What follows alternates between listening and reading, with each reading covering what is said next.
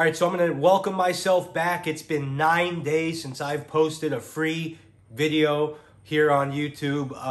As most of you guys that follow the Instagram know, pretty much the whole office was sick. I did a video last July 30th, last Saturday. I haven't done a video on YouTube since, and I am back now, ready to go. Since the last YouTube video, however, I did have 2 big ticket Teddy plays that were both winners on the Instagram story. So for those of you YouTube guys that don't follow the Instagram, go over to the Instagram sportsprofits_. Make sure you give us a follow because you will get games on there that you won't get here on the YouTube. And guys, as far as the YouTube goes, since it's been so long, I'm coming right back with the PREZ game. So for new clients only, text PREZ to the number right here. Text PREZ to the number above, PREZ to the number above, and get yourself a very nice presidential game sent to you directly from one of our in-office consultants. Let's dig right into it. We only have 5 games today,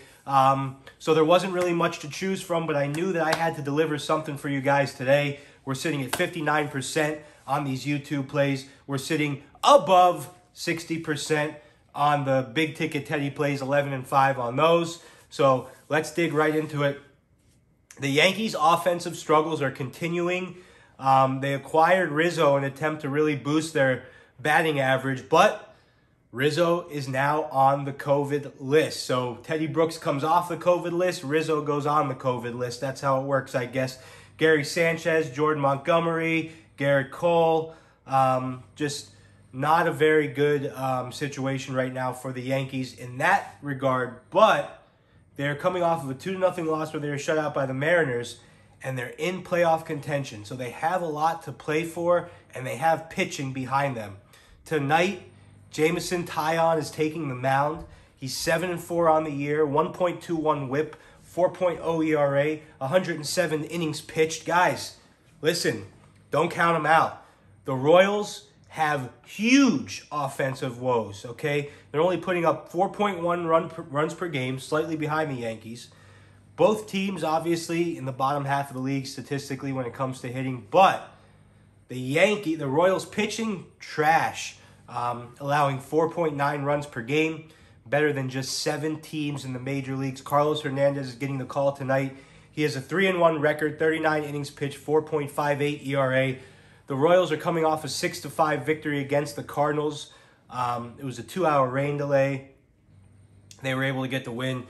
The Yanks away record and the Royals home record virtually identical. Identical. All right. So we don't really look at a home field advantage here for the Royals in Kansas City. So, you know, the Yankees, like we said, they've had their fair share of running issues, but they're not out of contention yet, and they have a lot to play for, and their pitching mound is where it's at. This time of year, when you see a line like this on a game like this, it says something, okay? The Yankees are not playing that good, and they're still big-time favorites on this one. We're going to go ahead and take the Yankees minus 170. It's a little juicy, but the options are low today, and we think it's a little bit of a fishy line. We're going with the Yankees, baby. And like I said, guys, remember, text PREZ to the number above because we know it's been like a week without a video. So you haven't had the PREZ opportunity. So it's for new clients only, but take advantage if you want to try it out. I'll see you guys tomorrow for more MLB baseball.